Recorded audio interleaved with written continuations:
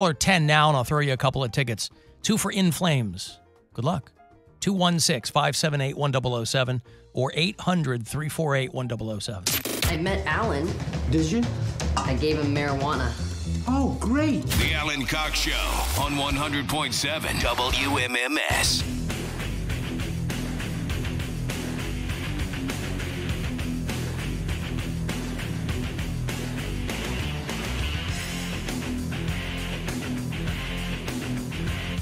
Three 35192. Want to send a text if you want to watch. God knows why, but you can. At AlanCoxShow.com.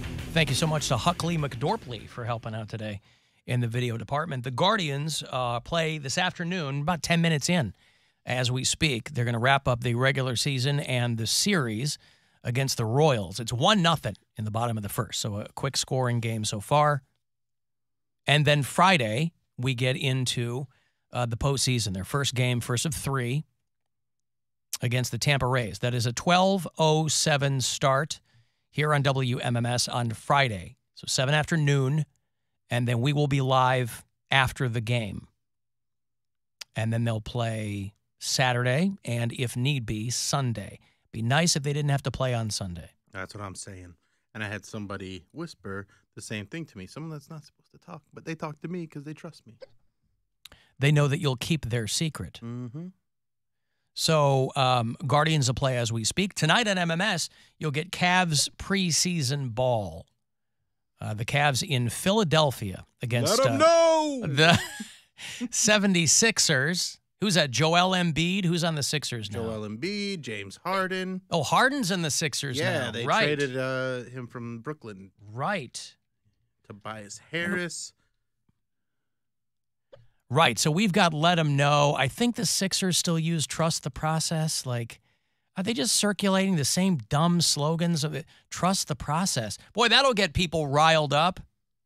Trust the process. Okay. What happened to, like, hey, rip their b-holes out? How about that? When was that one? There wasn't. Which team? I want one team rip their b-holes out. How about that? What's a team that has a B in the name? The Boston basketballers.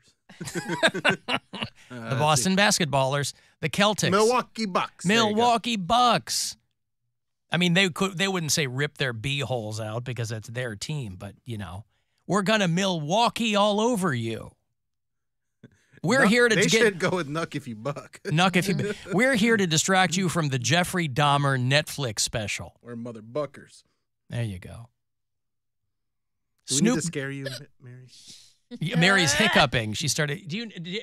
What's your? I have water. What is your hiccup removal process? Because everybody has a different one. It's drinking out of a cup backwards. So how you would put your lip on the front of it and tilt it forward. Well, go get a cup. This has been happening. Mine is to hold minutes. my breath as I guzzle water. I've been holding my breath in the breaks. All right. I like the scare. The scare is what works. That doesn't help me. I'll get a cup. Well, nothing scares you. Ladies and anymore. gentlemen, we are experiencing technical difficulties. Therapy. Please stand by. People keep suggesting horror movies for me to suggest to Mary. I'm 0 for however many with her. So. You know what? I'm going to put this out there to people because nobody likes this movie except for me. But they put Land of the Lost on Netflix, and that movie. The Will Ferrell movie. Will Ferrell and Danny McBride, and it's so stupid. It's a stupid movie. I understand it's not a good movie, but it makes me giggle because there's so many little lines in it that are just so funny to me. And I was watching a little bit of it last night with my girlfriend, and she's watching me cackle. And she's like, I don't know if I like. And we usually align pretty good on comedies, but this one I don't think it was hitting her the way that it hits me. I was a huge Land of the Lost fan when I was a kid. The TV show with the Slee Stacks and Sid and Marty Krofft did it. It wasn't a great television show and it wasn't a great movie. But the movie, to your point, is so dumb. It's dumb. like, I don't know what people wanted it to be. I saw it the summer before we moved to Cleveland. And I was like, I don't even know if it was a flop. Oh, it was a flop. Oh, it was a huge flop. Oh, it cost a ton of money and it made like half its budget. Yeah, it was a huge flop. Nobody liked it, but there's lines in that movie that I quote to this day, and it just makes me giggle. And I haven't watched it in a long time, so rewatching The part of Alan it. Cox Show. On one. Why is that doing that? I didn't do it. That's weird. Computer has hiccups too. Yeah, but yeah. So if anybody watches that and actually likes it, if you hate it, I don't care. Like, keep that to yourself. Yeah. That's most people's opinion of it. You just but want people co-signing on I Land just of the want other Lost. people the same way I like when people enjoy I Think You Should Leave, and we can kind of have those inside jokes together. I like that with Land of the Lost because I think it's a similar kind of stupid humor that just is really absurd and makes me happy. There is a movie I suggested to Mary, and I would like to retract it because upon further consideration, I forgot how bad it actually is. But the horror movies I was suggesting to her, I did text you Autopsy of Jane Doe, which is a suspenseful movie. Sure. But I also recommended a movie too called The Cleansing Hour, which is I forgot after I recommended it to you that it is not good. But I thought that was the but it's where an you're going now. It's an exercise. No, well, I thought you wanted to give her the movies that you didn't like to see if she likes them because she doesn't like anything that you've suggested. Right, but that one, I don't want to waste It's going your to be time. her favorite. I don't want. Well, Might okay. Are you hiccup free yet? I think so. I'm telling you, drinking out of the cup backwards. Sometimes I can hold my breath and it'll go away, but drinking out of the cup backwards gets it every time. The cup backwards. Mm-hmm. You know what I'm talking about, right? No, I do. I watched like you do reaching it. over, yeah. Have you seen that before? What? Did I look like a turtle? Ooh. Yeah, I'm not going to be able to unsee that. Nor is anybody walking by right now. Hey, yeah, she's drinking backwards from a cup. I can't believe you're not putting this on your subscription. It's feed our on. backwards from a cup challenge. I think it's because it just takes your brain off of it. I don't know what it Because you're is. concentrating so hard on not spilling and Not trying getting to it on drink your a different chin. way. Yeah. That's really what it is. Alan, hate the show. There seems to be some info that's coming to light right now. The vast majority of people that got into a car accident today have taken the COVID vaccine. It's happening. He's on to something, right? Just like that Tony guy said, all these people are dying years after they got the COVID vaccine. That can't possibly be coincidence. That Coolio, who was a severe asthmatic and had heart problems, died at 59. And possibly drug problems. And then also Possibly. DMX, who Had all kinds of problems. all sorts of problems. Yeah. But it's the vaccine. Well, I hope they're wrong. I hope that that's not what did. And by the way, how do we know Coolio got the COVID vaccine? Yeah. Has he publicly been like pro, He might have been. get out of our, somebody suggested for Milwaukee, get out of our bucking way. I like that. That's a good way too. Tell Mary that horseradish or mustard helps. I hate I know how you horseradish. like both. I hate horseradish. The one thing hiccup remedies have in common, Alan, is the holding of the breath. You deprive oxygen to the diaphragm, which stops the spasms. Everything else is hokum. And or flim-flam, I'd probably say. Anyway, Snoop Dogg, I mentioned before, is dropping a line of THC-infused Funyuns. Oh, yeah. Because, when you're high, what you want most is onion flavor. I love Funyuns, dude. Ugh. But I don't know if Funyuns to me are the snack I can't figure out who started it and why it's around. Hey, guys, we've exhausted every other possible permutation of snack. What about onion-flavored chips? Dude, they're they're so good. I like a Funyun. I don't know if I want, because that's a snack that you want to eat more than one. I don't know if I want them to be infused with THC, because I'll No. eat a whole bag and be like, oh. I've been high guess for who's- 4 days. Guess who's going to be high forever now? Yeah, his are called Snazzle-O's. They come in onion and spicy onion. I got back lately, and I don't remember how I did it. Oh, I do remember. I got back on the Bugles train. You put them on your fingers and act like a witch? I don't do that, Oh. but we went to Mike Beater's son's birthday party a few weeks ago, and it was dinosaur-themed. And so there were all these different kinds of foods, and of course a giant bowl of Bugles were dinosaur claws and or teeth. How many dinosaurs can that kid even name? Well, he's very small. I don't know My 3-year-old niece can name almost all of them. Like, you point at it and she I'm can not name talking about her. I know she saying, knows her dinosaurs. I'm talking about Beater's dumb kid. But he might not be too young, is what I was trying to say. Yeah, I think he's 4 or something. I don't know. I don't think he's that young, is he? Yeah, I think so. Yeah. Or no. I thought his daughter's a little older, but the son, I think, might be. God, is his son 4 already? Yeah, I think so. Good God. Anyway, but I hadn't had a bugle in a minute. And the trouble is, when you go to the store, they only sell you bugles in like a pillowcase size bag. And you're upset about this? No, I bought it. Yeah.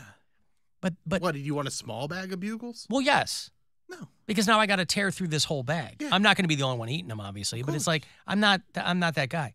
So, but boy, they're good. And I don't know why. Because they taste like they're like buttery. Yeah, that's the whole point. I don't like that. Yeah. Yeah, you do. I do. I know. Turns out you do. Yeah. See, I'm learning things about myself. You don't know what you like. I know. That's what I think every day you should learn something new about yourself. And that's what I've come back around to, learning that about my. Granted, it's a really dumb fact, but nevertheless, something to learn. Son of a bitch. That's right. Thank you, sir. Are you a pansy, Alan? No, but I do like a bugle. We were talking before about how Poundcake's years ago he did an advertisement for a sandwich shop called Mr. Zub's. Lunchtime at Mr. Zub's. Famously, I'm sure it got him some free sandwiches. And they showed up on the list of Akron restaurants with an inordinate number of health code violations. And I was reading about, I'd never worked fast food. I worked fine dining when I was waiting tables and doing all that stuff. I never worked fast food. I had plenty of friends that did. And part of the reason I steered away from it was because all they talked about is how awful these jobs are. But my understanding was always that kind of your entree position once you got one of those jobs was fries, right? Maybe you were a little touched in the head. They were like, put Timmy on fries. Is that easy to do or something? Well, I assume because... It seems pretty dangerous to me. I don't know if I will want to be on Well, you're fries. just dipping stuff into hot oil. How could that be dangerous, Cody? I don't know. But it always seemed like that was shorthand for the entry-level responsibility in fast food. And they're trying to take that away. Companies at every level will not be happy until they've been able to replace people with robots. And I was reading a thing about how robots are making French fries now faster and better than people. Because obviously you can program these things to do precisely. There's no margin of error. There might be a margarine of error. There's no French fry robot that's checking their Instagram when they should be pulling the fries off. That's right. Dead or alive, you are coming with me. Nothing like that. Robots are making fries. So if a robot is going to do the entry-level job at a fast food place, because pretty soon they're already trying it out. Mm-hmm. Not just the robots, they're trying out burger flipping robots, and artificial intelligence takes your order at the thing and you pull up and a human's got to hand you some food, but even that's going to go away.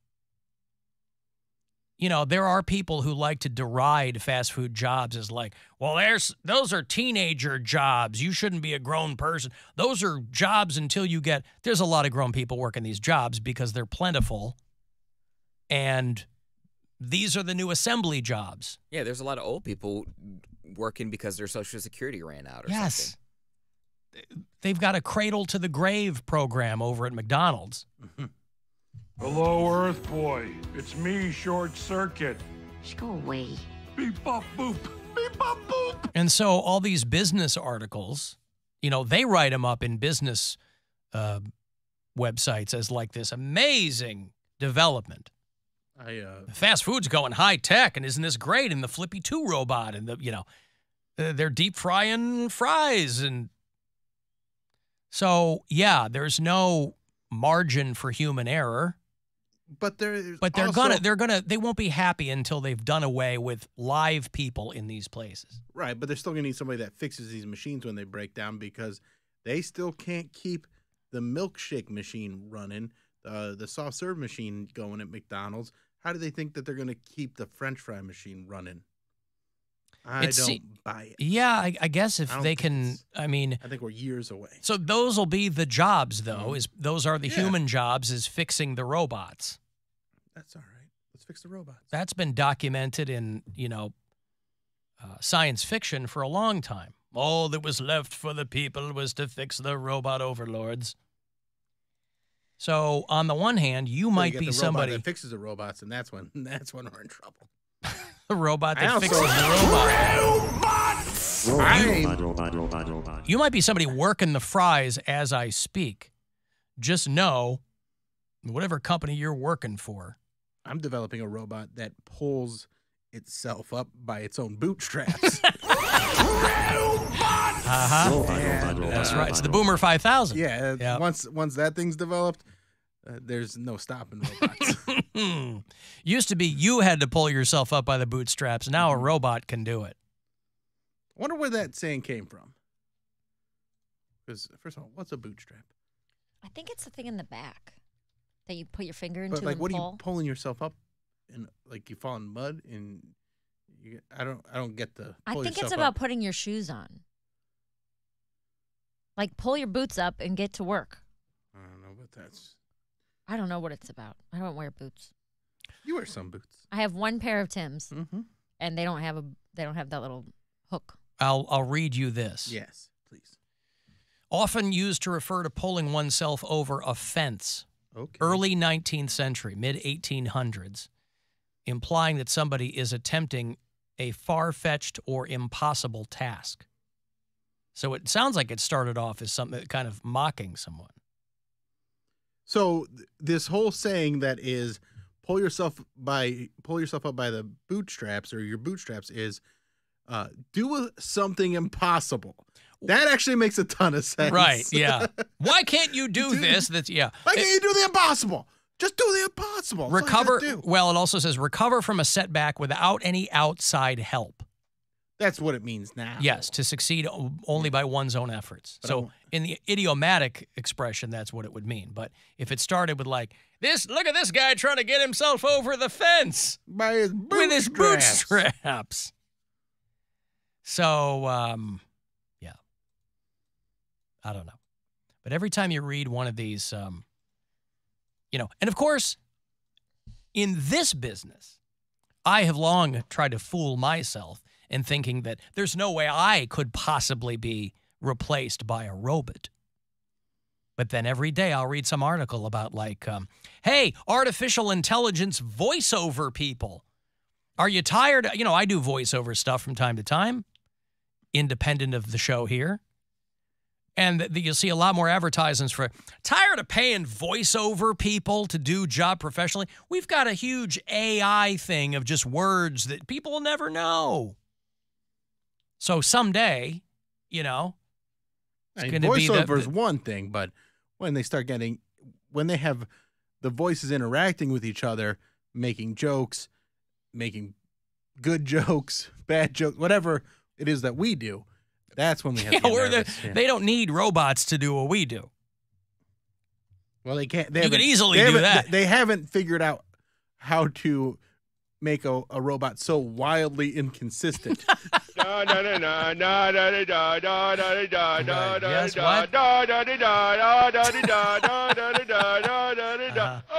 Burger King making ding, fries are done. Right, thank you. But yeah, I don't know. So someday you might turn on WMMS and hear the Fat Face 5000 back here. It's Tiny Poundcake stringing words. Yeah, that's right. It's Tiny Poundcake. Oh, guys, be nice. I'm not fat. All right. Anyway, I've got a break. 35192 want to send a text. You can listen on that iHeartRadio app there, and we'll be back. The Alan Cox Show on 100.7 WMMS.